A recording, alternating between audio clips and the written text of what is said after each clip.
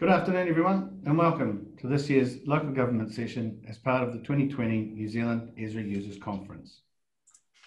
My name is Nick Duke, GIS Account Manager at Eagle Technology, and I'm going to be one of your MCs today. I'm also joined by my colleague Julian Pilois, who's a GIS consultant in the Technical Solutions team. Kia ora, everyone. As for today's agenda, we have an action-packed afternoon planned for you, including a technology update from Julian, a presentation from our session sponsor NZEUC, followed by community updates from councils around the country. And to close it out, a Q&A to give you the opportunity to ask us and our presenters any questions you may have. Now, in terms of those questions, with the NZEUC 2020 digital platform, you should find Q&A panel on the bottom left of your screen. You may have used it already today. If you click this and select the local government as the session, your questions will then be passed on to us. Please feel free to ask us questions throughout the presentation, and we'll do our best to address them in the Q&A at the end. And if we run out of time, we'll address those post-conference. And without further ado, let's kick off the session with a video from our session sponsor, NZEUC.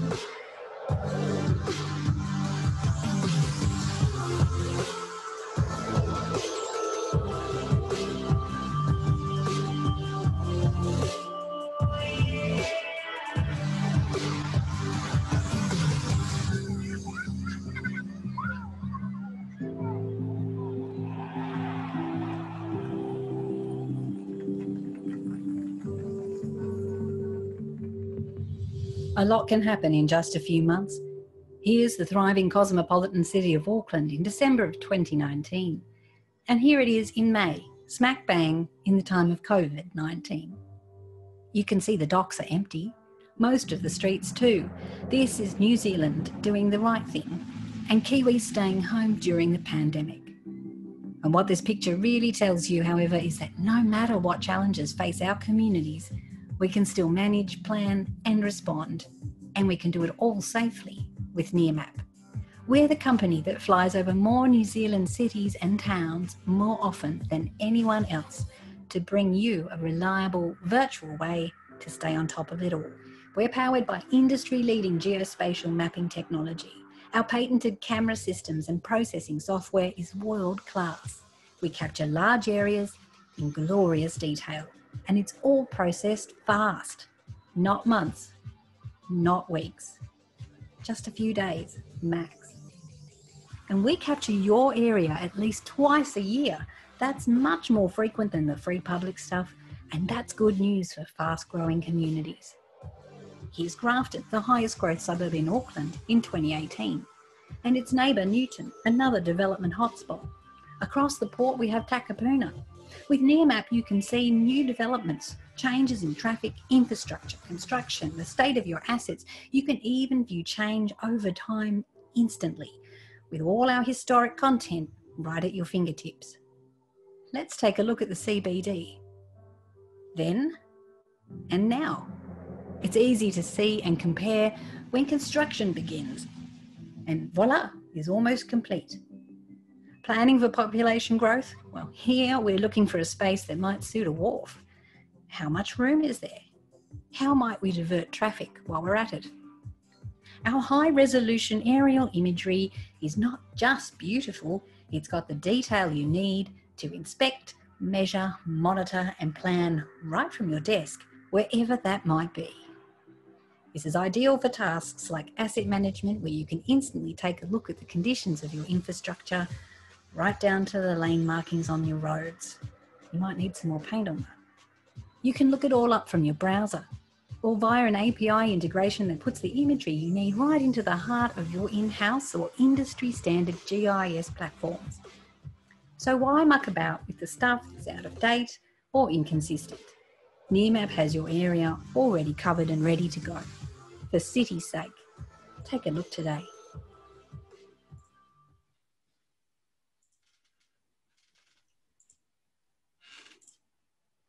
Isn't it fascinating to see just how much our cities have changed in the last 6 months, particularly when looking from above? So just want to reiterate some of those key figures that were shown in the video there.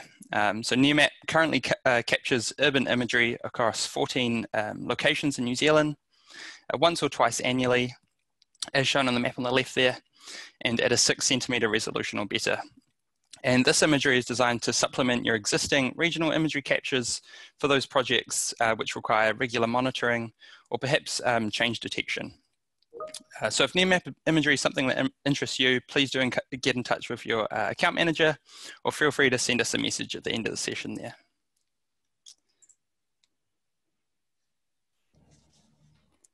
Thanks, Julian.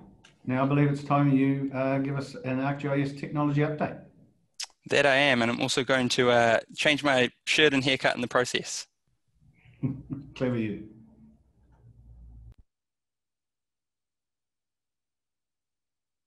Cheers, Nick. So for the next 10 minutes or so, I'm going to be giving you a quick-fire update on ArcGIS technology relating to the local government sector. And to get us started, I'd like to talk a bit about ArcGIS Hub. ArcGIS Hub is a cloud-based engagement platform that enables you to work more effectively with your community. Hub achieves this by aligning your ArcGIS Online content, users and groups to work towards a targeted data-driven initiative, whether that be preserving freshwater ecosystems or perhaps requesting feedback on placemaking proposals. And the output is a familiar website interface.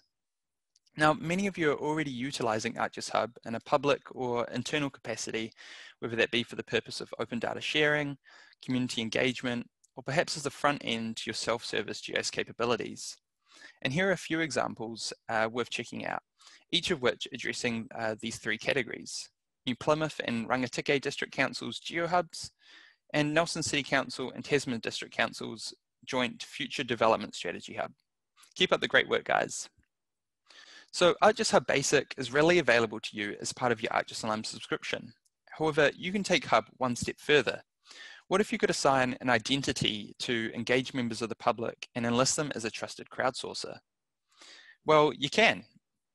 ArcGIS Hub has a premium module which allows you to empower your community by providing them with an identity and the technology that they need to help inform data-driven decisions. And this information can natively feed into your organization's single source of truth.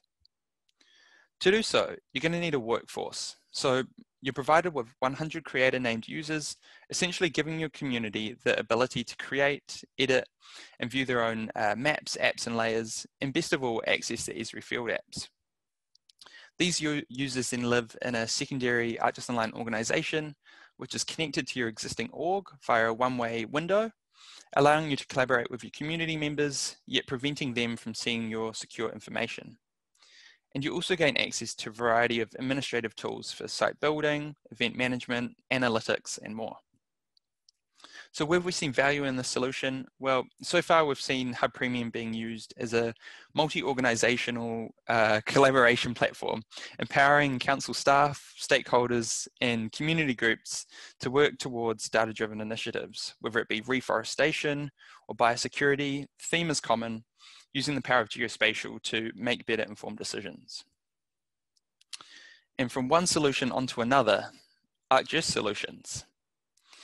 Now, these have been around for a long time and have rightfully been overlooked. However, as of last month, there are dozens of new solutions leveraging the latest capabilities of the ArcGIS platform, which is certainly worth checking out. And many of these actually include ArcGIS Hub to house the solution. Along with these new templates, there's also a new deployment tool allowing you to get started directly within ArcGIS Online. So you no longer have to download files and install it via that. It's really available to you. So if you navigate to ArcGIS Online, you can see I've got a little banner up the top there. Click the app launcher at the top of your screen. If you select solutions, and then select your desired solution. So you can have a browse through there and see if there are any which catch your eye. And one of the solutions I like to draw on in particular today is the 3D base map solution, which has seen a number of improvements. The tool now allows you to get, one more slide. The tool now allows you to get more value out of your regional LiDAR by not only deriving 3D buildings and trees, but also bridges, power lines, and with the correct ingredients, building floors and underground pipes. A question we often hear is that, well, 3D is cool and all, but how can it add value to our organization? Well, after today's plenary, I hope you no longer have that question, but just in case you do, the 3D base map solution is one of the stepping stones to implement ArcGIS Urban, helping you to improve and visualize planning processes in your city. You can provide digital context to the inherently 3D world we live in, or you can conduct analysis, whether that be view shed, shadow, acoustic, or as shown in the bottom right, flood impact analysis. But to summarize, definitely check out the free new solutions tailored to local government. The third solution I'd like to update you on today is LocalMaps, which has been featured all throughout this morning's plenary. Many of you out there will be LocalMaps users already, but for those of you who may have joined us recently, LocalMaps is a web-based self-service GIS solution which provides a front-facing interface for your portal content. It extends the capabilities of your existing web maps through smart widgets and provides you with the tools to connect your spatial and aspatial data, whether that be living in a SQL database or perhaps it's a RAM service. LocalMaps has tools to help you with that process. LocalMaps was developed by Eagle in a response to the demands of councils such as yourselves, and we're currently sitting on version 2.3. So it's a mature product that's been around for a while. In terms of what's new and what's coming in the immediate future, we have a quality patch coming out on September 28th, which includes functionality such as arcade support for pop-ups, automatic logins, and a vast number of improvements and bug fixes submitted by users such as yourselves. Supplementing that, we've also been working with a number of you and internal staff and technical advisors to produce some best practice and FAQ documentation around things such as map configuration, service publishing, report building, geoprocessing services, and more. So keep an eye out for that in our Confluence documentation. As I mentioned before, LocalMaps functionality is driven based on your valuable feedback. So we're looking at new ways to directly integrate your feedback into our DevOps planner. So a Survey 123 form will be coming to our GeoNet community soon, which we've been using internally, which we've been finding really successful. And as you saw on the road ahead this morning, development of our re-architected version of LocalMaps, version 3.0 is underway. So we'll be asking each of you for your feedback on what you currently value in the product and what improvements you'd like to see, how you'd like LocalMaps to look and feel, if there's any functionality that you'd find really valuable and you know others would too. We'd really like to hear it. So we'll be in touch in terms of getting your feedback. And last but not least, to close it off, I'd like to mention the shared services which are available to you all. So strength is in numbers. So if you and your neighbouring councils would like to team up on on-premise trainings, collaborative platforms like ArcGIS Online, ArcGIS Hub, or LocalMaps like we mentioned today, or perhaps engage in a GIS managed service to relieve the stress of your internal IT and GIS teams, these are all options to you. So feel free to reach out to your designated account manager. But anywho, that is all from me from the tech update. Hope you found that useful. If you have any questions, please feel free to get in touch. But for now, sit back, relax, and enjoy our insightful community updates from around the country. Back to you, Nick.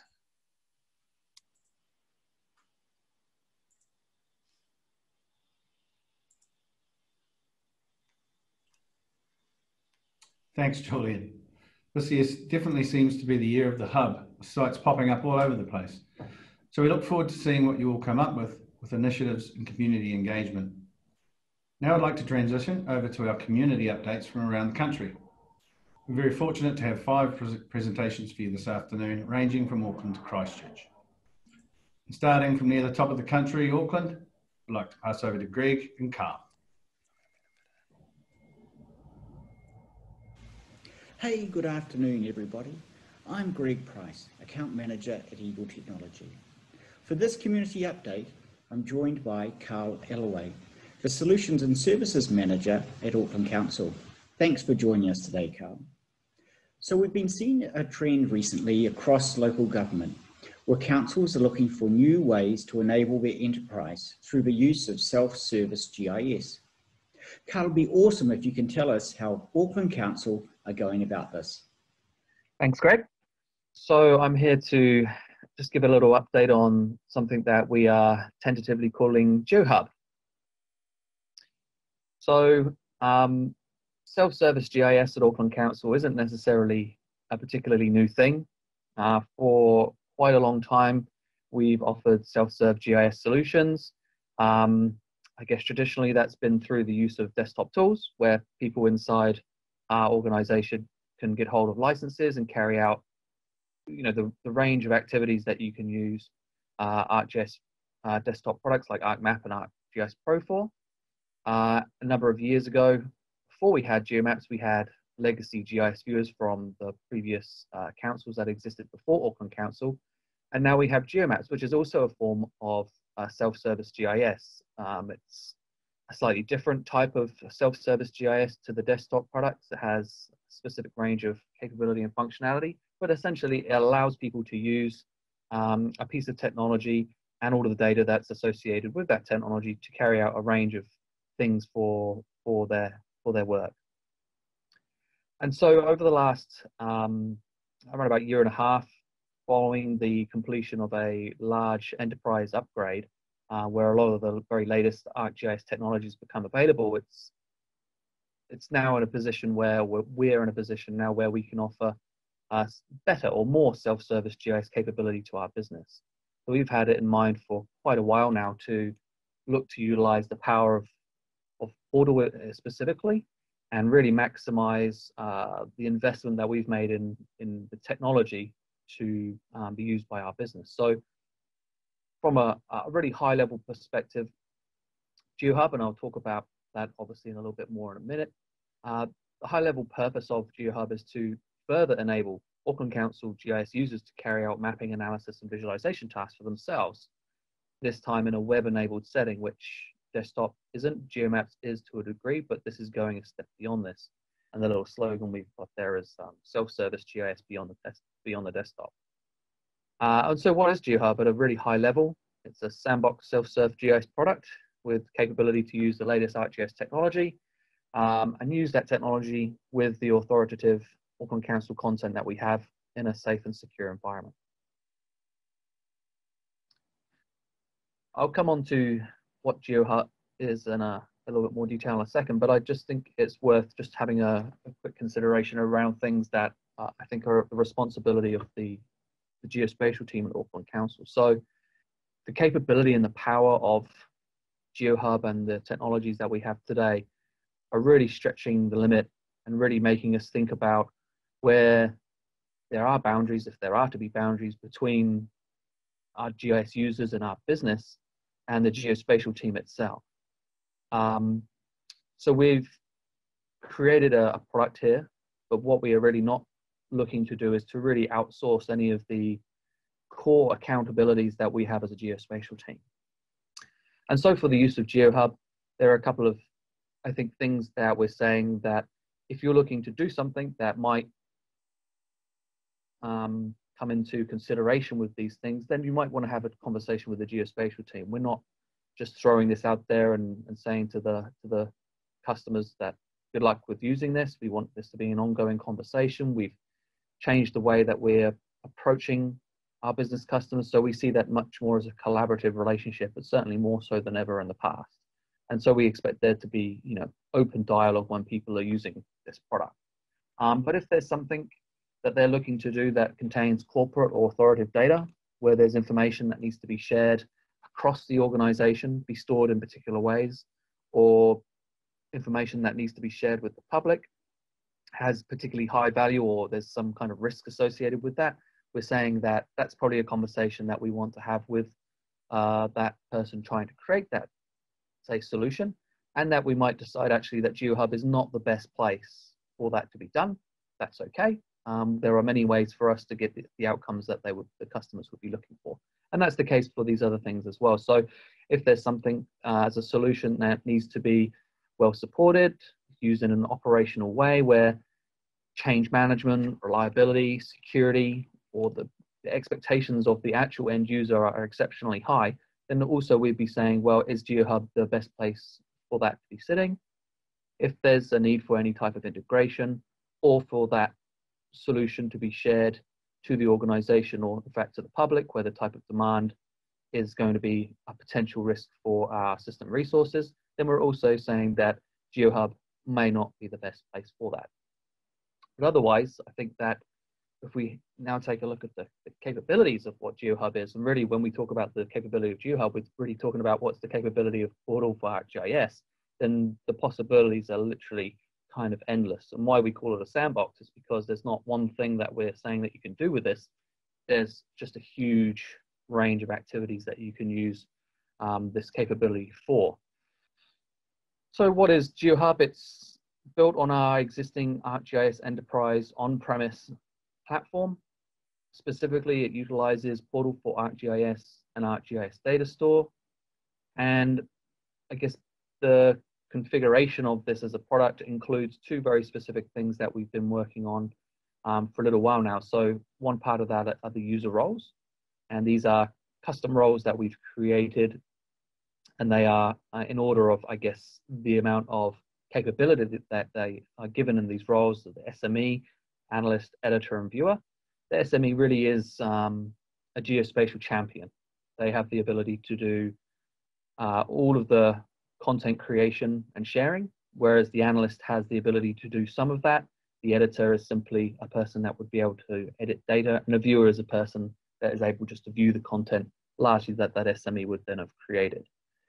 The groups that go alongside the user roles are department specific.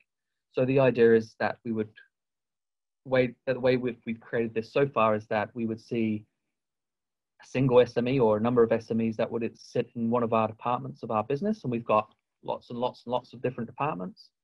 And they essentially would provide a level of geospatial service to that department using this GeoHub capability. And to do that, they would need some groups set up to be able to share that content with those people. And that's one of the key parts of the SME user role, is that they can not only create and view content, but they can also share it with those groups.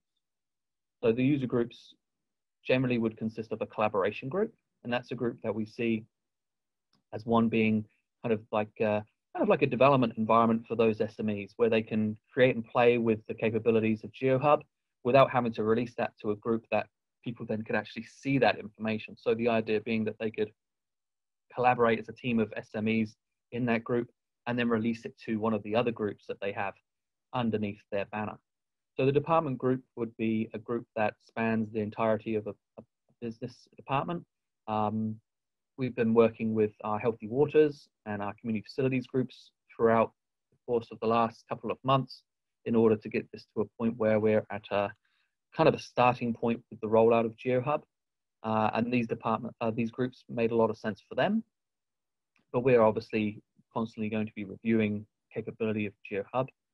And the department group, for example, for community facilities would cover a couple of hundred people. And so everybody in their whole department would be at least a viewer. There might be some editors, there might be some analysts, and there'll be a couple of SMEs who would then release that content to that group. In addition to the collaboration and departmental group, there would also be a sensitive group or a classified group or protected group, however you want to describe that. So that would be a subset of people from that department group that there might be a need to share some types of data with that's not for the rest of the department to view. So it's more of a sensitive information department. that's kind of the configuration that we have for, I guess, GeoHub in some simple terms there. From a capability perspective, you've got the full weight of portal for ArcGIS pretty much is, and an ArcGIS data store. So you can store data, you can publish hosted services, you can create web maps, you obviously can edit data that exists in there. You can use Web App Builder, you can use all of the template applications, you have access to all of the field apps, the dashboards, story maps, everything that exists in the portal, which is extremely extensive these days.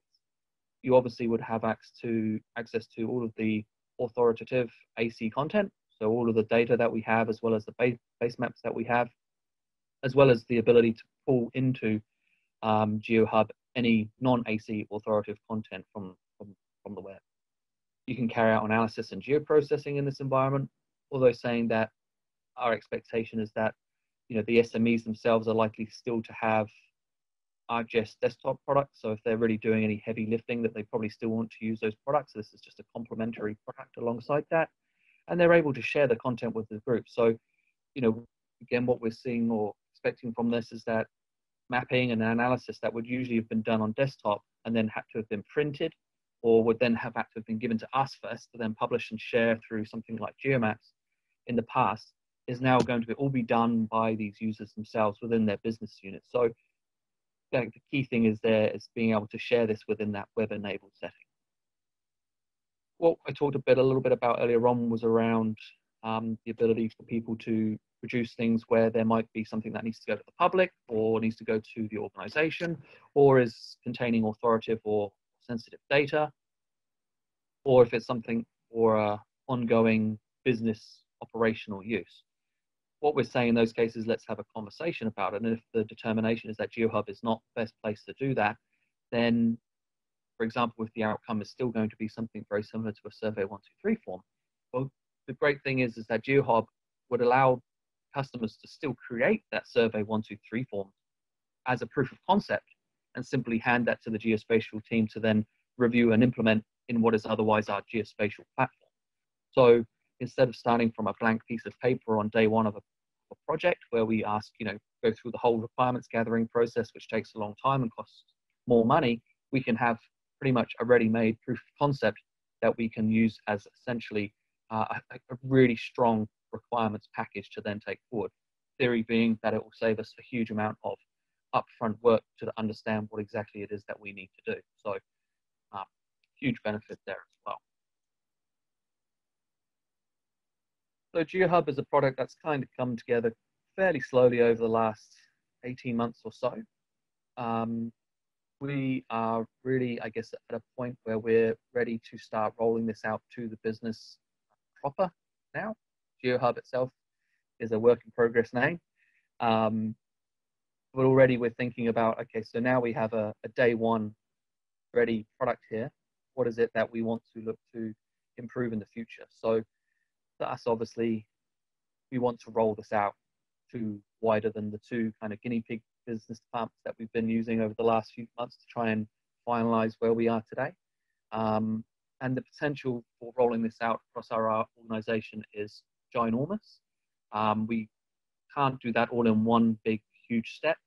I think that we'll still be talking to the business about, whether they want to do this. We've got people that are, been screaming at us for years to do this, whereas other departments we haven't really worked with very closely because they don't realize what GIS could do for them yet. We haven't been actively seeking those people out just yet, but the opportunity to do so is ginormous.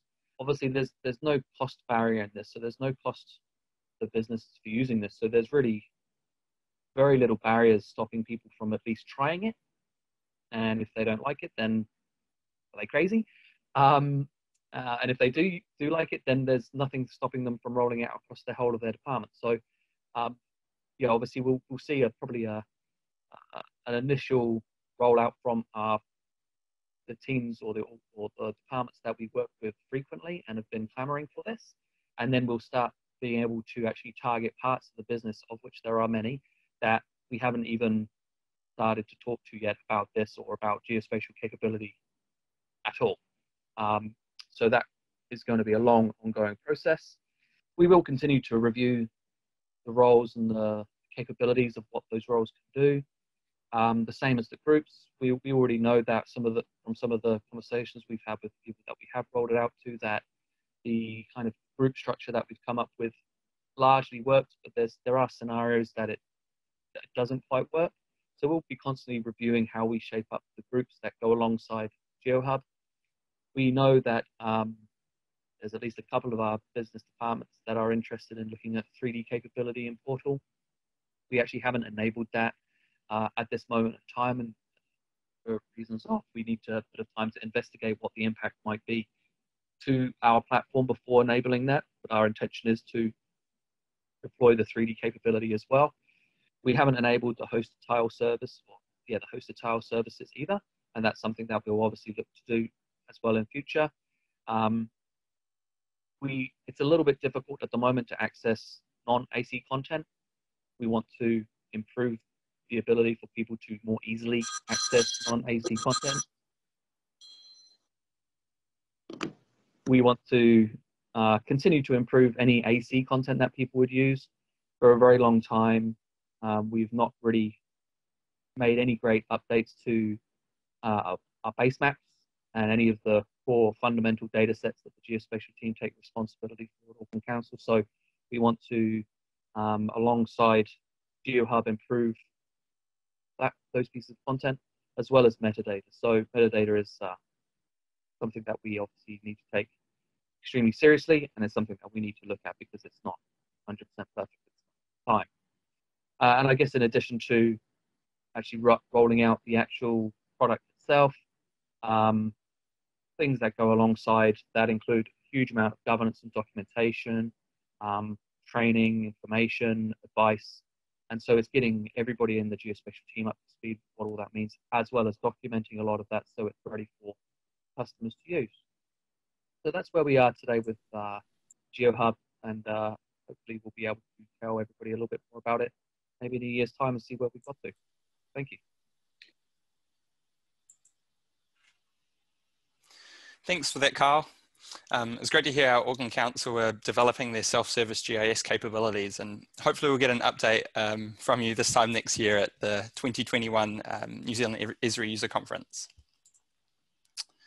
For our second community update of the day, I'd now like to pass over to a conversation which Nick had with Chris Mardon from Hamilton City Council about their GIS business engagement strategy. Over to you guys. Well, hi everyone, I'm Nick Duke, Account Manager at Eagle Technology, and I'm joined by Chris Mardon, Chief Data Officer from Hamilton City Council. Chris, thanks for joining us. Chris, you've recently been engaged in a business engagement program at Hamilton City Council. I wonder if you could give us an overview on the intent of that. Yeah, thanks, Nick. So what we're really trying to do is understand what our business problems and priorities are that we think GIS can help. We have about sort of 28 separate business units. They're quite disparate in what they do.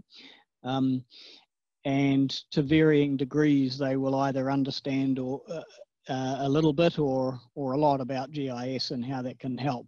So we thought we'll do a bit of a roadshow with the business. We'll invite them all to some face-to-face sessions, and we'll understand what they know about GIS and how they think that could help them, and we'll get them to talk to us about what sort of business problems they face. And then hopefully out of that we can sort of have a bit of a conversation around how we think GIS can help them enable their business. Mm-hmm. Okay, Chris, so how did you go about engaging with the business? So the first thing we did, Nick, was we sort of reached out through our internal comms, and we put a few sort of messages in our sort of daily mail, which is like a bit of a newsletter that goes around the organisation. And we said, you know, this is what we're doing. If you're keen, book a chat with us. And then we also sort of went direct to people that we knew in the business, and we We gave them a call and invited them to a meeting, and we were very fortunate to get a pretty good turnout with that.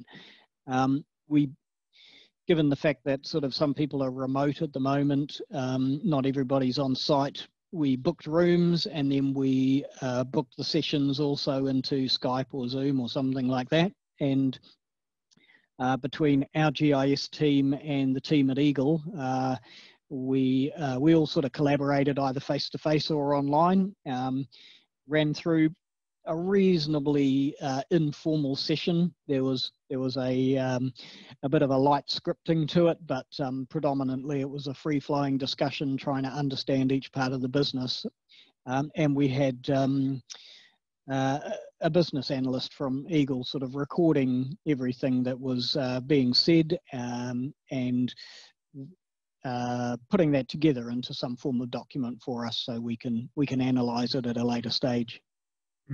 Okay, and what's the ultimate sort of output? What benefit do you think you're going to gain from the engagement process? Yeah, well, what we really want to do, given that we're sort of rolling into a 10-year plan, we're looking to develop a long-term prioritised program of work with an attached workforce plan that's got some resourcing capability lined up against it.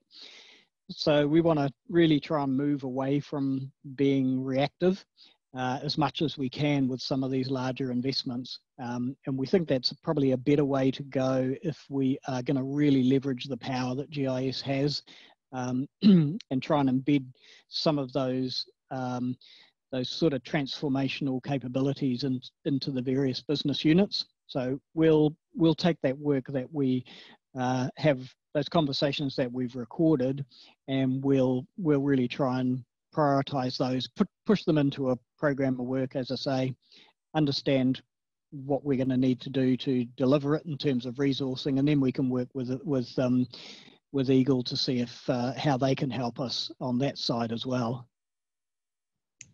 Thanks, Chris. And any sort of prioritised project, any big projects do you think have dropped out of this that have really come to the forefront so far? Yeah, thanks, Nick. There's been a few major themes with the business. So a lot of business areas hold information about the activities that they're doing, but none of that's very spatial. So there's a real big theme around trying to spatialize everyone's operations. So where assets are, where activities are taking place, where investments are taking place over time, and those sorts of things. So I think being able to sort of basically understand what is going on within the city, taking all of that really good information that the business has got, and being able to sort of pull it into a way that people can easily digest that and see what's happening. That's one of the key themes, and that's probably one of the first things we'll be working on. Okay, Chris, we'll really appreciate your time today. It's Chris Mardon from Hamilton City Council. Thanks very much. Thank you.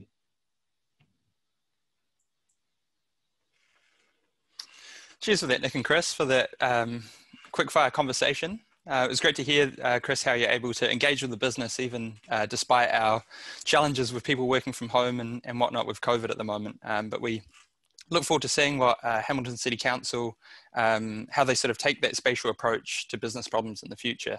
So we'll look forward to seeing what comes out of there. For our third community update of today comes from James Gunn, a true geospatial champion at Christchurch City Council, and his job title actually reflects this also. I think we're all pretty jealous of that job title, and we'll have to add it to the endless list of spatial job descriptions. But without further ado, over to you, James. Afternoon, everyone. My name's James Gunn, and I'm from the Christchurch City Council, and I'm going to talk to you a little bit about what's going on in our area right now, and also what kind of led to why we're doing what we're doing right now. The focus of my talk really is going to be less about GIS specifically, and really about how our organisation is evolving and how we have to adapt and fit within that, so we can continue to leverage and deliver value to our wider organisation and our citizens.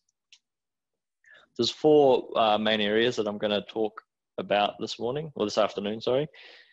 The first one is our organisational digital strategy. That's a organisation strategy, not just the IT strategy, and it's got some very wide-ranging and long-ranging goals for the Christchurch City organisation, and it's really important that spatial fits within that and enables some of that. The next aspect of that is we've had a pretty large-scale reorganisation of our IT unit with the digital strategy at the forefront of it. So the team itself needed to change its structure. Thirdly, within spatial and within a broader sort of business intelligence area, we're continuing to evolve how we do our work. So I'm going to talk to you a lot about Agile and specifically how we've implemented it, a version of Scrum, and how we're trying to enable streams of work targeted at continuous platform enhancements, but also specific business solutions. And last but not least, some of you may be aware that Christchurch City Council has traditionally been a Hexagon Geomedia organisation, and we're moving away from that and more into the Esri enterprise world. And with it comes a very large scale technical transition that we have to be very careful about how we do it, because it's going to take a very long time and we can't afford to do it all in one big go. So I'll talk to you a little bit technically about how that's happening.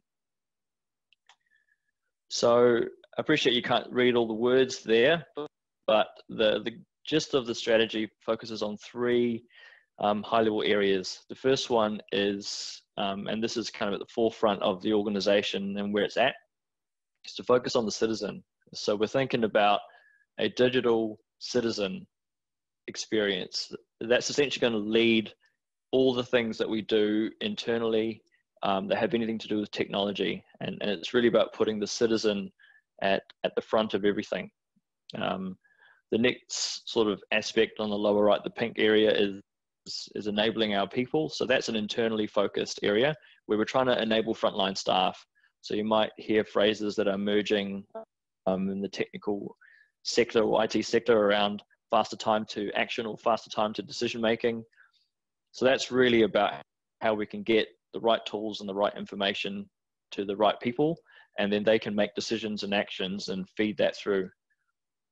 And then the third area is to constantly be focusing on delivering value. So what is the impact we are trying to create, and focus on that rather than just doing lots of work and continuing to do work.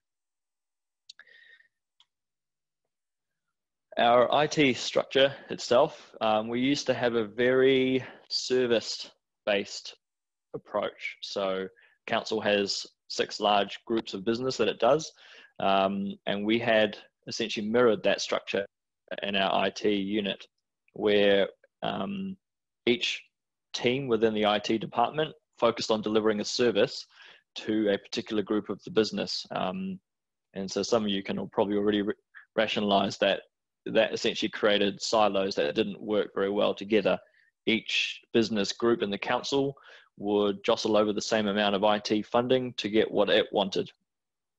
The new structure focusing on enabling a digital platform or digital platforms, and our digital strategy is recognized that actually joined up solutions is really obvious, even though it wasn't so obvious to us before that. So the new teams that you can see on the screen there, I'll read them out from the left to right. So we've got our program and planning team. So they help us make sure that we're spending ratepayer money and borrowing money, and we're spending it in the right way so we can demonstrate that investment case. We have a digital solution team, which sits across all the other service teams. And the idea with that team is they broker the majority of the interactions with the entire wider business. Not everything has to go through them, but they have a lot of business partners, business analysts, solutions architects. And the idea is that they look at holistic joined up problems and how to solve them. We have a digital assurance team. So that's around how we internally operate and deliver. It also includes a test and quality control aspect. So they link in quite tightly with our program and planning team just to make sure that we're doing things the right way. Whereas the digital solutions team are really focused around making sure that we're doing the right things. And then the next three teams are probably the working horse of the IT or digital platforms. So we have service operations, which are the ongoing systems and major sort of interactions that are in place. So we have our IT service desk or help desk. We have library systems. We have a digital workplace team, so they look after computers and laptops and so forth. We have a digital library. We have the network team and the cloud architecture spaces in there. So that's really about keeping things humming and the infrastructure humming. Then there's the digital platforms area, which sits under what's called the CTO. And these are the major systems we have. So that's, in our case, that's SAP. We have an integration or ecosystem hub called MuleSoft. We have specific but very large systems that are targeted at specific business areas. So we might have IntelliLeisure for our rec and sport bookings, and we have Pathway, which is our consenting and compliance and regulatory function. So there's a lot of systems that are big but only used by particular business areas. So that sits under digital platform. And we have a customer experience team. That's essentially our website. And then last but not least, and this is where the GIS team sits, is in a wider group called information management, where although we look after systems, the systems tend to include data that spans multiple other systems and is optimized and formatted in a way to generate the best insight. So I've highlighted the spatial, BI, and data management teams. That's essentially a business intelligence and the idea with information management is that we are here to work with the digital solutions team and the platform teams to make sure that information is flowing nicely, and we can help create joined up answers for people to get them what they need. It also is the area where we hold the Records Compliance Act and the Privacy Act, so we have to make sure that we are doing data classification and data security and so forth. So that's quite a big change for us, because there's actually quite a lot of overlap in the responsibility for each of these areas, and I think that's quite deliberate. It's important that if you have vertical, I like to call them silos, but you can't avoid silos, and the point is that you actually need to make your silos work together. And I think it's really it's a really good thing to see that our areas have overlap, because it's forcing us to work together instead of being able to get on and deliver a solution on our own for our own direct customer. We really want to drill home that joined up approach and holistic delivery. In terms of segue into how we are conceptualizing and improving the way that we work and how we wrangle funding, there's essentially two sort of broader ways to describe our work streams. So there's the core platform investment streams, and that's down the bottom there, which tend to be quite large projects that span years, and you have to go through a large investment case, but you really need to keep those projects humming along. That's where you bring in new systems or do major upgrades or major architectural changes. So our transition from Hexagon to Esri is one of these investment streams. And as you go through that roadmap, you will enable functions and capabilities that then allow you to do more agile and iterative-based solution development. So that's where we've got what we call a bundle, or continuous improvement, blends in with what other people might call business as usual, where we work with specific needs and we solve those problems in an iterative and agile fashion. That's quite a big shift from what we used to do, which was just project by project, project start, project end, deliver, and then just a raft of service requests that come in through a BAU sense, and you just kind of pick them off from top to bottom. So in terms of our platform delivery, we're leveraging a lot of content in the Agile Scrum and Less Works kind of framework. If you're familiar with less.works, it's a great website that kind of shows you a bit about how large-scale Scrum can fit in. My role within this is as a product owner and a product manager, so I work to understand the priorities and the needs, and then make sure that the team understands what those are on a fortnightly basis, and then we can work to deliver those. Our team's transitioned from like a continuous delivery or Kanban type view to 2-week sprints. And every 2 weeks, or actually quite continually, we're making sure that what we're delivering in those 2 weeks are the most important things. Sometimes it's about recognizing that something urgent has cropped up. Other times it's about making sure that if we don't finish a certain thing this fortnight, then there are going to be longer term impacts and longer term delays and dependencies. So it's really twofold in that we're trying to change the way that we look at how we do work, but also change how the organization gets work done by us. So previously it was just ask for something and wait and you got it. Whereas now we can actually start to collaborate and plan when we do what we do by doing less reactive stuff.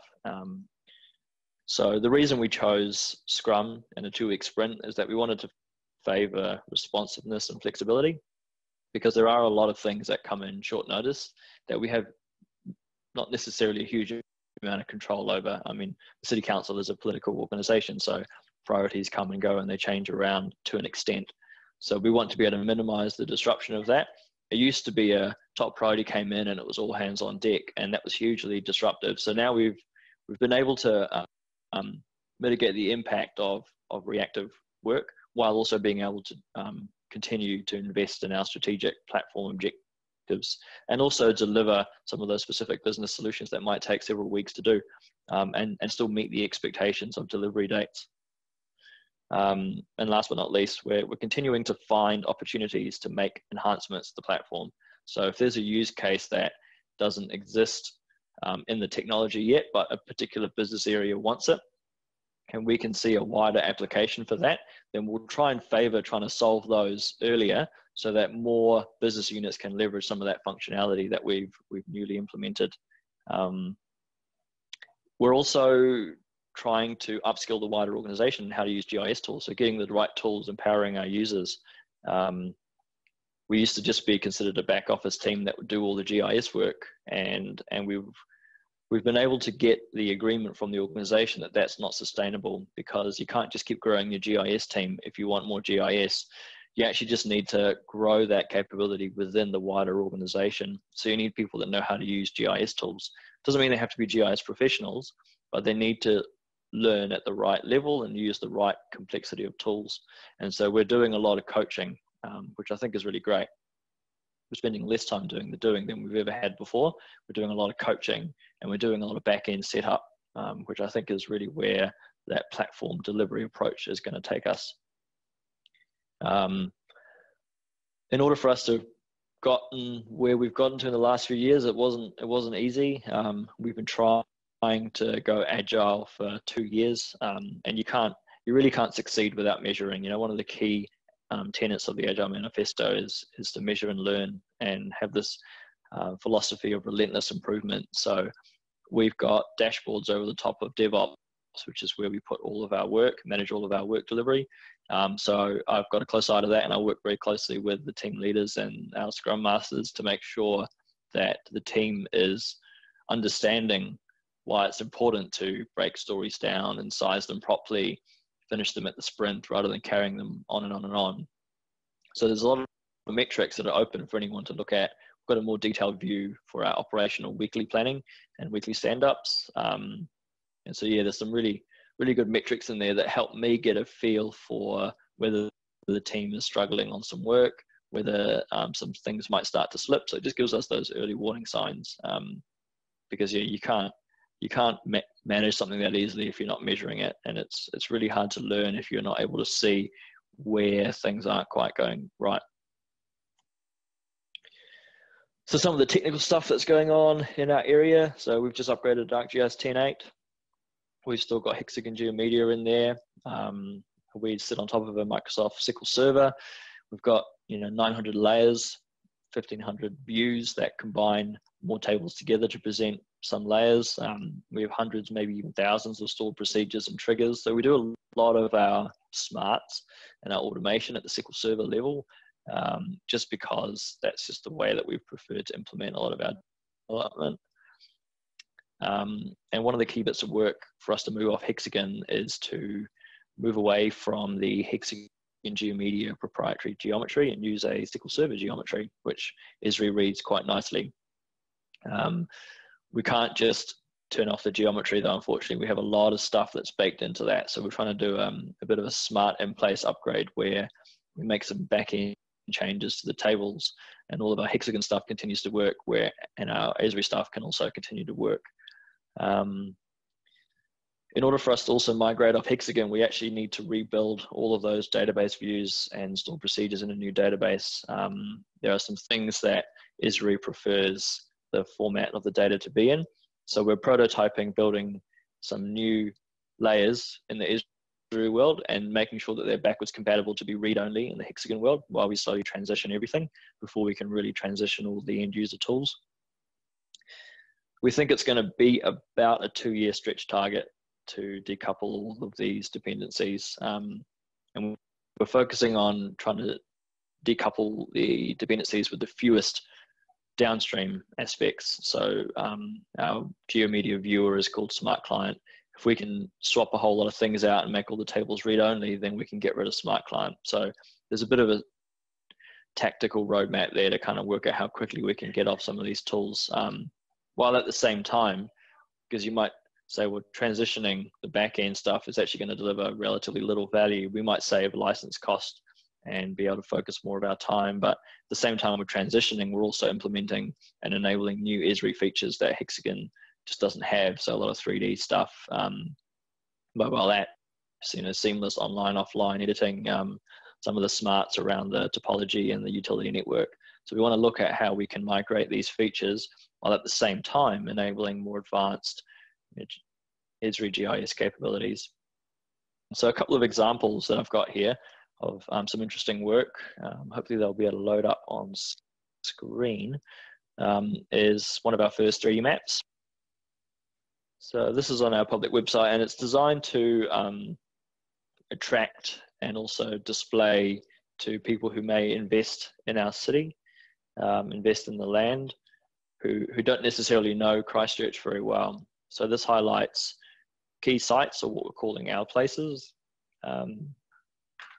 And then the green and blue shades are essentially development opportunities. So there's large areas of, it's not quite vacant land, but they are properties that essentially are sitting there that don't have a resource or building consent. So nothing's really going to start on them just yet.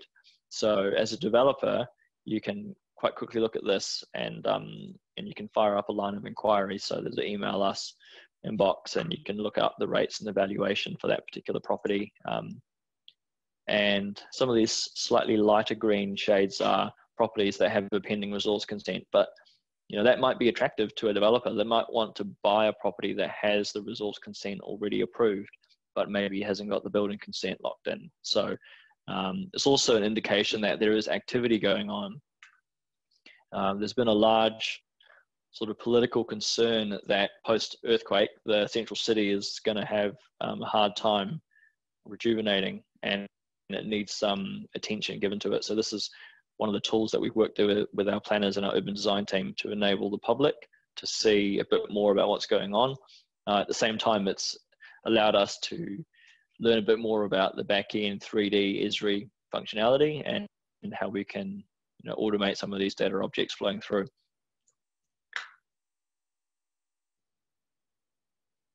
So our next quite successful solution was for our pest plant work, where our field workers are constantly out in the field. They're trying to locate pest plant species, and the idea is to eradicate or control these invasive species. I'm not talking about your general weeds here. We're talking about climbers and trees that will grow and self-seed and completely destroy the local habitat. And those of you who know Christchurch and Banks Peninsula, there's a lot of hilly and valley terrains and rocky outcrops that have quite rare plant species and also rare lizards and birds and insects. And so it doesn't take long for these going unchecked to be essentially completely destroyed. So what we've done with our park team is we've enabled them to track and record all of their plant site infestations, where they essentially draw a polygon to record the fact that they know that there is a infestation or an invasive species in a particular area, they can then attach a control activity that's been performed. So if they go out there and they're doing some weeding, or they're doing some spray, or they've got a contractor doing some helicopter spray, then they record all of that data against the site. And then what that allows them to visualize year on year is how much activity is going on, which species are able to be controlled, is there a decline in age structure or density. They can also compare between 2 different years and within a particular catchment.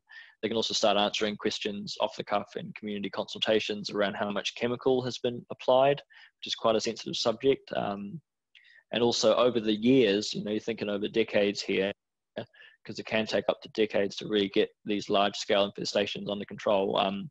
People want to know how much chemical has been applied, or rather we need to be able to demonstrate that we're not applying very much chemical and it's quite effective. So this is one of the dashboards that our policy planners is able to use to inform their annual reporting, instead of diving into hundreds of different spreadsheets and so forth, where they can select a particular species. This is just using ops dashboard, so it's pretty straightforward out of the box stuff. Select a particular species, so this is spur valerian. You can select a particular control year, so trying to compare last year with the year before. And what that's showing is that there's been a marked decrease in mixed ages of spur valerian, so from 53% of sites to 32%, and there's a lot less mature, down from an increase from 12 up to 33 in mature, but that's probably because they're categorizing mixed ages differently and getting them a bit more controlled. So the ecologists have been extremely pleased with this result, and also the operational field staff have a lot more information when they do their weekly or monthly planning around where they've been, and the field staff that they're supervising, where they can go next. So some of the next applications in this space that I can see would be to implement workforce and allow the 12 different park teams to really get more out of their week by creating kind of task sheets and actually demonstrating that they're able to pre-plan a lot of their work. Another really useful aspect of this tool is to show people how little impact they can have if they're not given enough money. So one of the biggest challenges in this particular parks funding unit is that it's perceived to be funded well enough. And so this is a really powerful tool for the park rangers to be able to demonstrate that of the sites that they've controlled, which is a very small proportion of them, they're generating really, really good results. And of the sites that they're not controlling, it's actually causing an exponential growth and spread of the species. So it helps that commentary around advocacy of funding and resources. Last but not least, one of our strategic priorities as a council is to make natural hazard information more available to the public. So this is really about teaching people more about the hazards that are in the city so they can make better decisions. It's less about putting this information on your property limb and, you know, devaluing your property. I mean, the hazard's there, and the idea is that a lot of that fear and perception is because people don't understand enough about the hazards. So again, one of our policy writers took on the task of learning how to build story maps and maps in Enterprise Portal, and she did all of this on her own pretty much. We helped her with the last few things to get it over the line, but we're actually all really impressed with this result, and most people thought that it was actually the GIS team that did this, but this is done by a policy writer. So there's a really great introduction on coastal hazards, some really old photos, you know, over the last few decades showing that actually coastal hazards in Christchurch have been around for a long time, and they've been causing us grief for a long time. So it's not something new.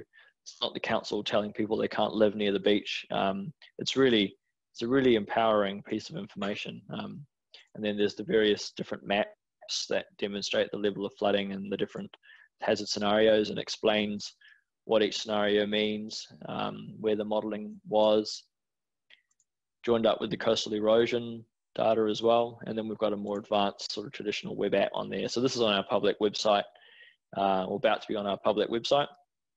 And so this is, again, something that used to be perceived as very sensitive and you could only get it if you made an official information request is now free to access for anyone. The next tranche of this that recently got released under the ECAN umbrella is the liquefaction hazard map. So that's essentially the similar kind of vein.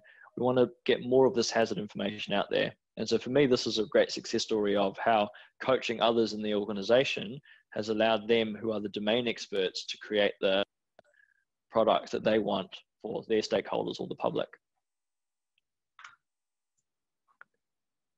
And that's it from me. Thank you all for listening. I hope that was interesting. It was quite a wide-ranging talk about what's going on at the City Council. Hope you enjoy the rest of your special interest group. Thank you very much. Thank you very much for that, James. I'm sure I'm speaking for everyone when I say that that was really insightful, and I can see we've got a lot of questions coming in from that too. So hopefully James is able to join us for the Q&A at the end of the presentation. So thank you very much. Just moving on to our 4 out of our 5 community updates. And this one's just another brief conversation between Nick and this time Mroczek from Taupo District Council. And they're going to be having a bit of a discussion about the GIS administration service, which the council are looking at implementing. So once again, over to you, Nick. Hi everybody, this is Nick Duke from Eagle Technology. I'm joined today by Mroczek, who is a senior geospatial consultant and PM at Taupo District Council. Today we're going to talk about the GIS administration service, which is a service Eagle provide, which is focused on providing BAU admin support for a GIS deployment at Taupo District Council on your own infrastructure, on Taupo's infrastructure. Ella, can I ask what appealed about the GAS program to you? Of course, yeah. So we're quite a small team at Taupo District Council, and we're a very busy GIS team. And really the ArcGIS Enterprise Stack is not just another application. It does require specialised and dedicated resource. And I think feasibly, if we want to achieve our goals as a GIS team, we would find it really difficult to also manage our ArcGIS installs and infrastructure effectively. So there are a few key reasons why the GAS agreement appealed specifically to us. And one of the main things was it provides a framework for our IT team and Eagle to solve problems together directly. And I think that relationship is quite important, as often some of the more complex issues, they do require that IT input and Eagle input to solve those problems. So it kind of just takes unnecessary load off the GIS middleman.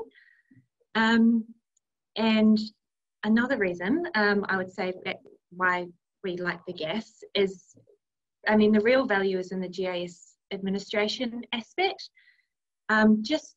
It means we don't have to keep up to date ourselves with patching or SSL certificates, or, you know, that stuff is all managed, and, you know, not managed in like an ad hoc way. It's managed with like a proper change control procedure, for example, and that just means that it just reduces the risk that something will go wrong.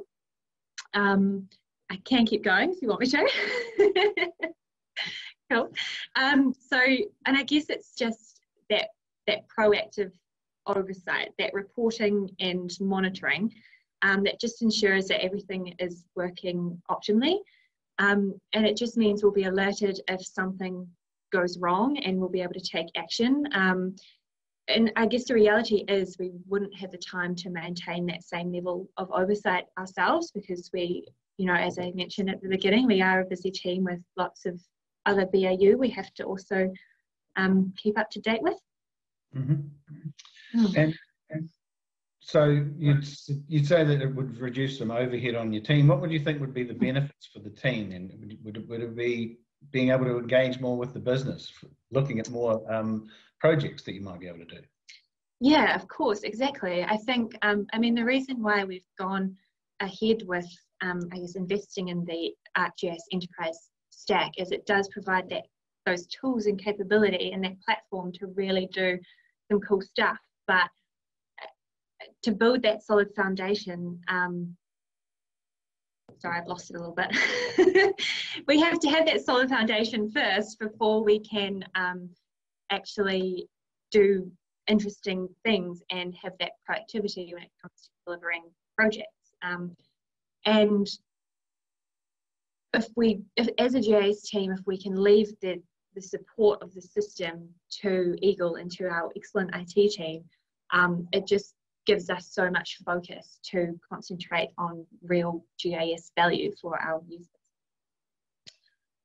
Okay, thanks, Ella. Do you see this as an interim step whereby you're still leveraging your own infrastructure, where you might see yourselves as an organisation moving to the cloud in the future?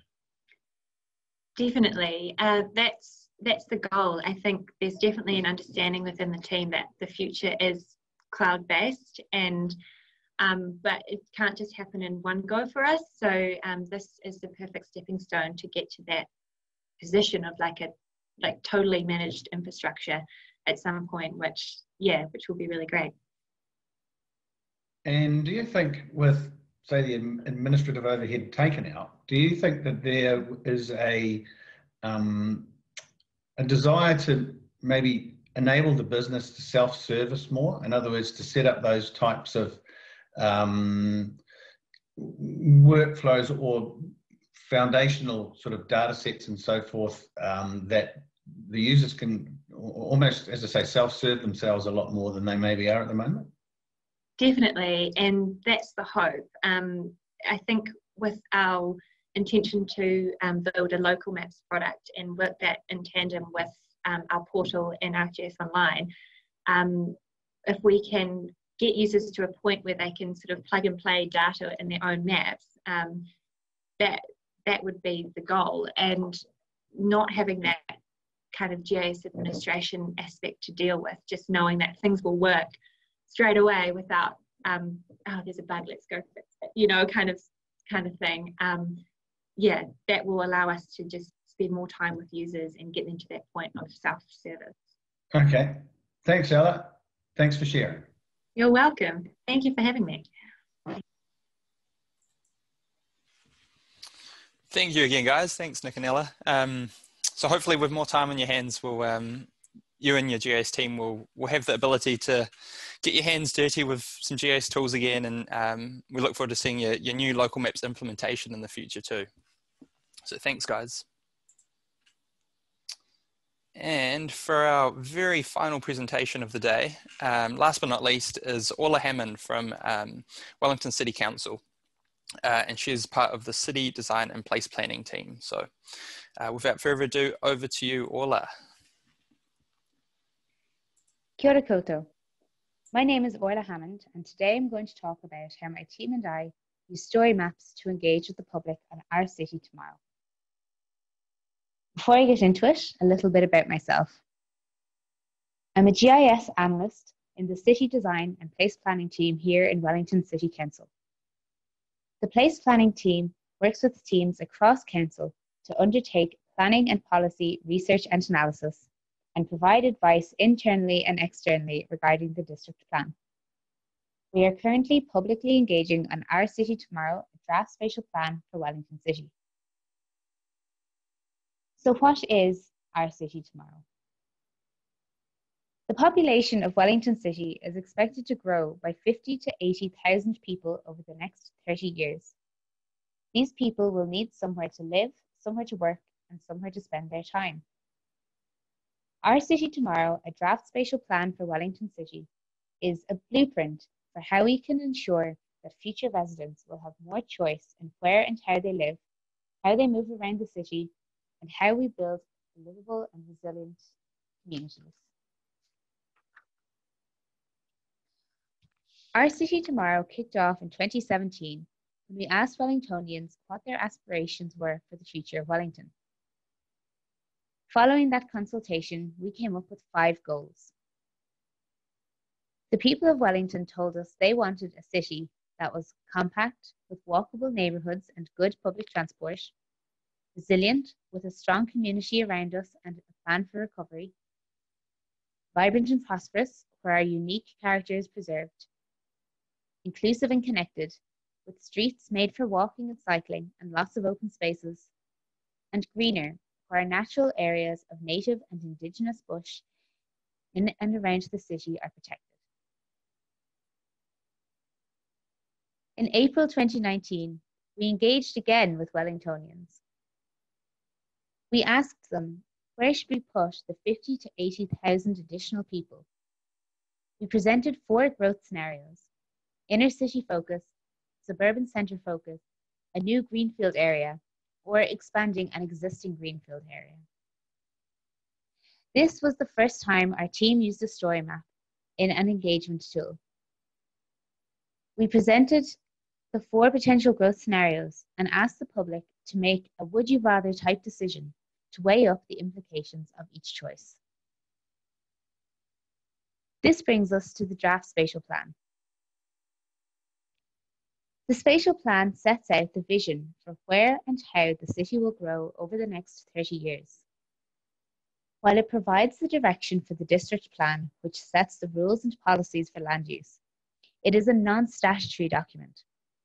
This is important because it gives us the freedom to be creative and have a little fun with how we present the information. We call it a draft because after we receive feedback from the public, we'll finalise it before using the plan to inform the district plan review.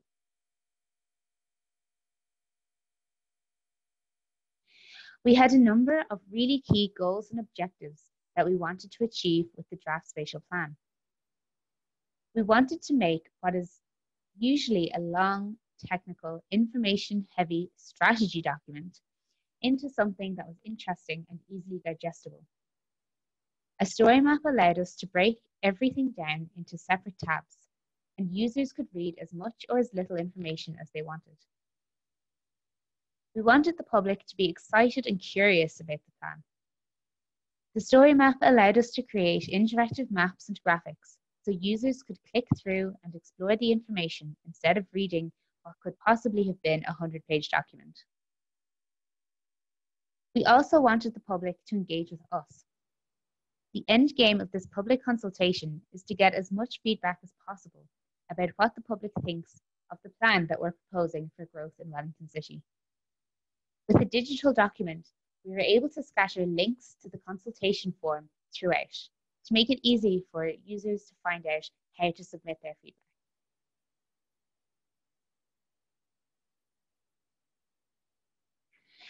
There are a number of key challenges around creating the user experience that we were after with the story map. Some of these included having interactive graphics as well as interactive maps, having material that was engaging for the reader, having levels of information that were flexible, being able to educate new users, and accessibility. I'm going to jump over to the story map now so we can see some examples of how we approach these challenges. So the story map allowed us to remind our users of previous engagements in a really succinct way. We were able to summarize what we had asked them previously and then summarize the feedback that we received from them. Using a story map like this, users could click through the different scenarios that we had presented to them previously and refresh themselves. However, I also wanted to present the results from the feedback in an interactive way without having to embed another piece of technology or include a link to somewhere outside the story map. I wanted to keep everything in one place. To achieve this, I created a spatial graph of sorts where the graphic data was treated like map data in the story map. This meant users could investigate the information without leaving the page. So you can see here, I'm able to click on the different scenarios and the pop-up is giving me the information from the feedback of the previous engagement. Making the text interactive using HTML drop-down buttons was another way of adding a fun element to the story map. So we were able to hover over different goals and see a little bit of a description for those goals. But these drop-down buttons also allowed us to compress large volumes of information.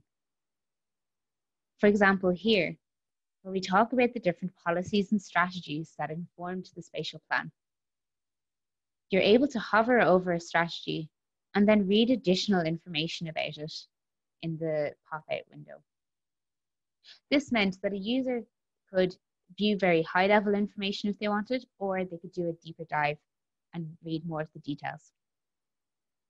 On the side here, you can also see where we've used more of these mapped graphics. So I have the goals for our city tomorrow here, and you're able to click them and see what plans, policies, or strategies are contributing to our achieving of these goals. When we were designing the draft spatial plan, we worked off the assumption that the majority of our users had never seen or heard of a story map before. We wanted the public to be able to comfortably use the story map, otherwise there's no point in having it. We performed detailed in-house user testing across a range of staff, from those who would use GIS every day to those who had no idea what it was. We used this feedback to develop little tool tips and hints throughout the document, like I'm highlighting here, to enable all the users to understand what they need to do in order to engage with the document. Another challenge that we needed to overcome was educating people on how to use it. We regularly receive emails and contact from members of the public asking for specific maps that are already available in the draft spatial plan. The first aim of the team is to educate them. So this means teaching the user how to find the information that they're looking for in the story map, instead of immediately just creating additional maps on request, which can be really, really time consuming. Accessibility is, of course, a big issue when using technology like this, especially in public consultation. We found when story maps were embedded like this, for example, using a map series and then embedding a map journal within it, it made it really difficult for screen readers to narrate the content of the spatial plan. Because of this, we created a separate story map using the Cascade story map. And here we have the information that's within the draft spatial plan, but we've also included alt text for the maps, so that if the user has a screen reader is able to narrate and describe what the map is showing. For example, here in the central city, we have our map, and then we have our alt text sitting behind that. Finally, sometimes you can't leave the old methods behind. We have PDFs available of all the key maps from the spatial plan on our website, and we bring printouts of the maps with us when we're engaging in person.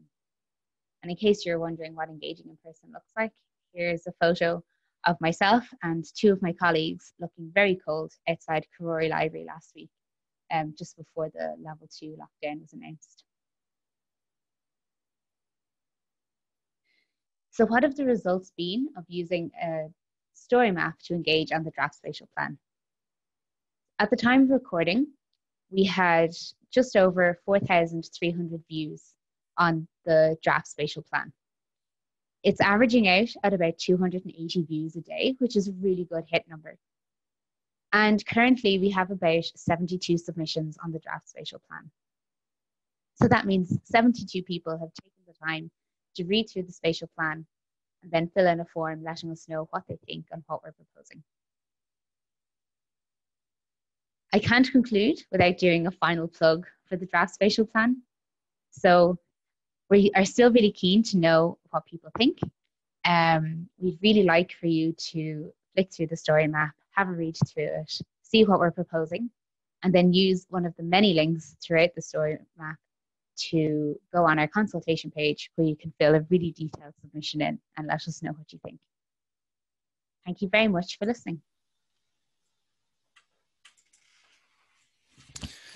Thank you very much for that, Ola. What an outstanding presentation, and also just a tremendous use of story maps. You've definitely caught my interest in submitting my feedback, and I might come and visit you this weekend.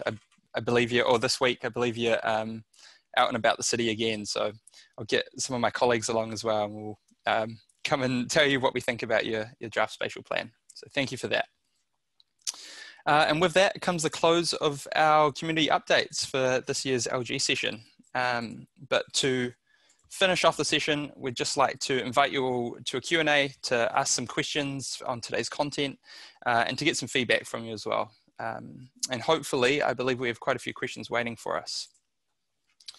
Just a wee reminder that you can find the questions panel at the bottom left of the NZEUC digital platform there. So if you go there and select LG, local government, you'll be able to submit questions. And I'd also like to welcome James and Orla. I believe we've got James on the line, but I know we definitely have Orla here to answer some of your questions as well. So welcome, guys. Hi, how's it going? Good, thank you. Do we have James there as well? I'm sure James will let us know if he does join us. But just while we've got Orla on the line here, we do have a question for you here, Orla. So as you mentioned in your presentation, you and your team have been visiting neighbourhoods around Wellington City, asking for feedback on your draft spatial plan. And I was wondering what the feedback has been so far. What have your responses been like? Feedback on a project like this is always going to be mixed. We're going to have all ends of the spectrum, from people who really hate it to people who really love it and everything in between. So the idea behind the engagement is that we get to hear all of that feedback, because we really do want to know what people think. We want to know if they think everything that we're doing is wrong and terrible for the city, or if they think it's a brilliant idea. And the story map has been really helpful for that. It's allowed us to put out as much information as possible without creating, an encyclopedia-sized document. And then it gives people more control. So if they're only interested in their suburb, they can just go to their suburb instead of having to flick through hundreds of pages. And feedback on the spatial plan itself has been mixed too. Primarily positive. Most people are really enjoying it and they're really liking the flexibility and the freedom it's giving them. But then we always do have people who prefer hard paper copies. So that's why we still include the maps as PDFs on the website, so that we try to tick all the boxes.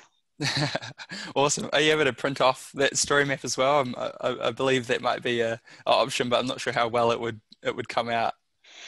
Yeah, because it's map journals embedded within the map series, it'd be a bit tricky to print out. We did toy with the idea of creating a full printout version, but we don't really want people printing off loads of paper. So we do have a summary version of it that you can print off, and that's about 12 pages. But ideally, we want everyone to engage online where possible. That's good. Forward thinking. Yeah. And just following up from that, do you have any lessons that you've learned from compiling such a sort of a story map with such a wide audience and using that as a communication tool? Do you have any, were there any challenges you face that you'd do something differently next time? User testing was definitely key with this one. When you're trying to decide it, or when you're trying to design something like this, you do want it to be as accessible to as many people as possible. But there are always going to be those little biases where something that I don't consider to be a technical thing could be seen as something very technical by someone who's just not used to using the internet or not used to GIS in general. So we did have quite an extensive user testing group. We had about 20 people, some of whom were really good at technology and would have used story maps every day as part of their jobs, and then some who just about knew which browser they were using when they were opening something up online. So we got a really, really broad spectrum of users, and that was really helpful because there is a few things that we had initially designed that just weren't going to work for the majority of the public. So that was a big lesson for us. Definitely thorough user testing is always a benefit. Definitely. Thank you for sharing that. And we do have one audience question for you as well, which is, what are your plans for the product for when various stages of the plan, so when the plan sort of moves to the next stage, do you intend on updating that same story map, or are there different ways you intend on notifying the public? Yeah, so we haven't gone that far ahead. What we'll probably do is keep the draft spatial plan as is, and then create a new version as the confirmed spatial plan. So all of the decisions that we make based off public feedback will have to go towards to councillors for approval, and we don't want to have, we want to keep a record of what we went to people with and then what we've produced as a result of that. So we'll probably have the draft copy still be there and then the finalised copy available as well. Yeah. And Awesome. then the district plan will just be the district plan. Yeah, awesome. Thanks for that, Ola. And I believe we also have James on the line now. Am I right in saying that, James? Yes, sorry, I'm working from home today, so it's a It's bit tricky to quite connect, but all here. But you're here, and good thing you are here, because we've got a whole plethora of questions for you. So I hope you've got your question hat or answering hat ready. Cool.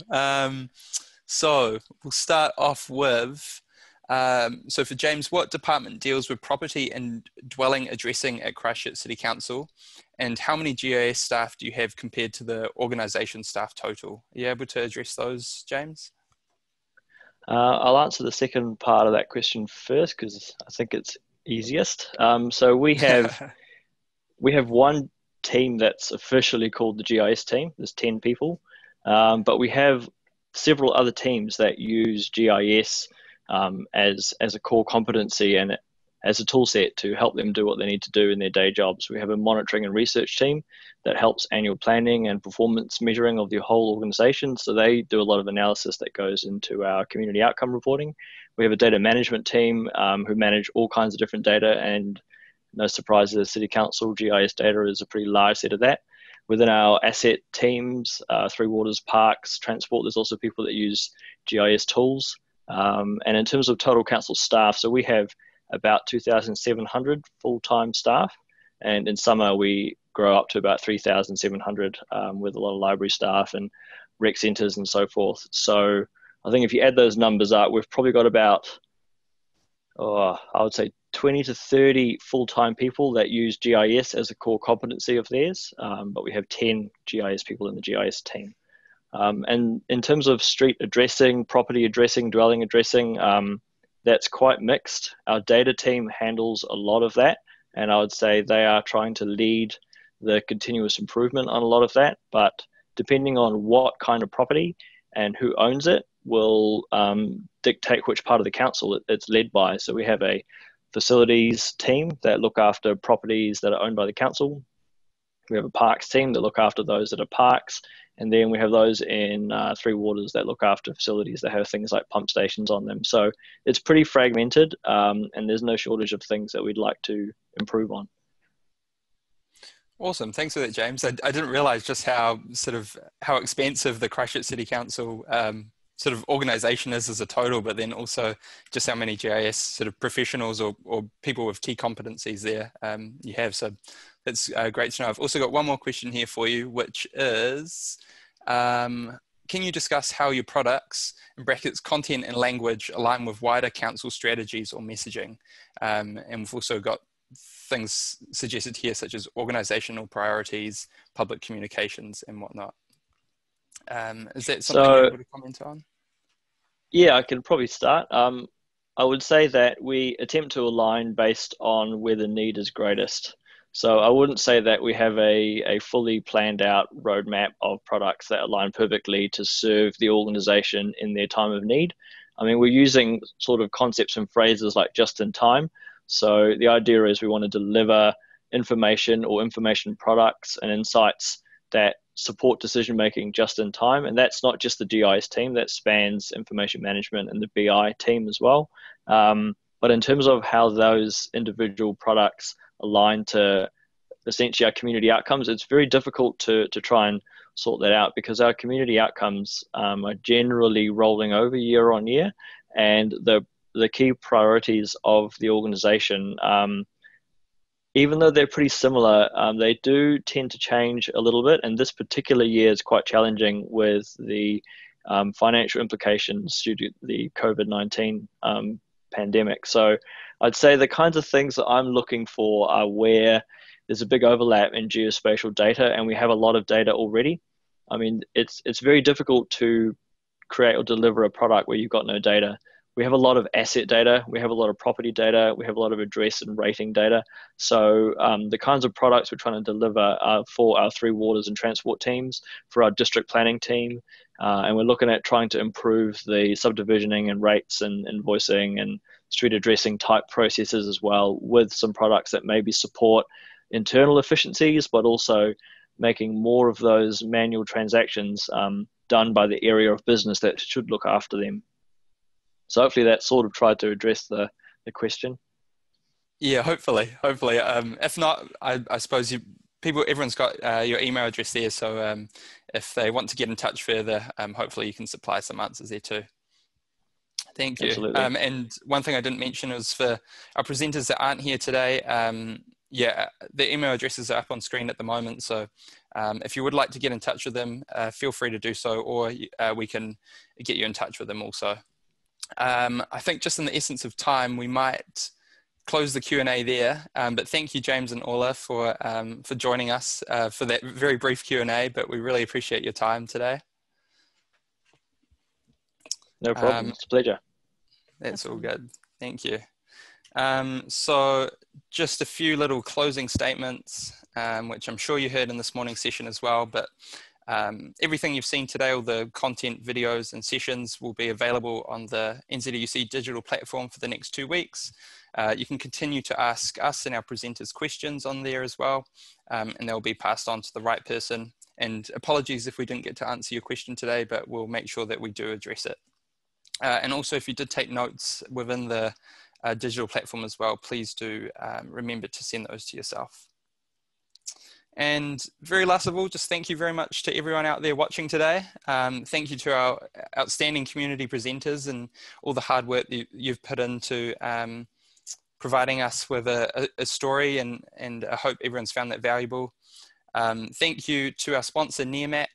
I definitely found that video that they supplied really engaging.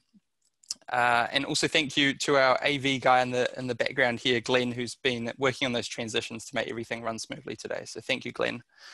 So last of all, wishing you all a happy and healthy remainder of the year, and we look forward to seeing you at the 2021 New Zealand Esri User Conference. Ka kite anō, see you soon, everyone. Cheers.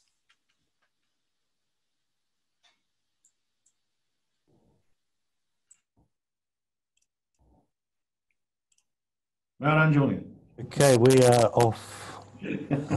Woo. Thank you, everyone. Good work. Sorry the Q&A was so brief. I think I'm kind of budgeted enough time, but at least we got a few questions in there. Well done, folks. Thanks very much. Yeah, and thanks, James and Ola, for joining us. I really appreciate that. And for all your hard work with the videos as well. You guys are superstars.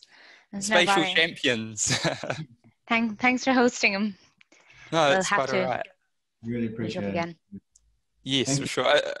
Ola, are you coming along to the Thursday ESP event by chance? Oh, I might have to budget some time for it, potentially. Okay. I may have forgotten. Still recovering from a week of skiing. Fair enough. It does take a bit of recovery. Yeah. But cheers, thanks for that. And sure, I'll talk to you again. Sounds good. Thank you again, and enjoy your evening. You too. Have a good week. You too. Bye. Take care. Bye. Which room was yours, John? And not sure if you're still there, James, but yeah, thank you to you as well. And thank you to Alice in the background feeding me questions. Awesome. All right. Thanks, Nick. Same to you. Another one down. Yeah. Until next year. See you guys. See ya. And thanks, Glenn. Everything seemed to go really smoothly there. So appreciate all your hard work and effort. Thank you. Yep. Well done, Ben. Awesome. All right. Okay, I'll end this meeting now. So sounds good. Thank you. See you next year, perhaps. Hopefully not. We'll see how we next year. Hopefully everything's good next year. Yeah, we'll see how we go. Yeah. All right. Okay. All right. Bye bye. Catch ya. Bye.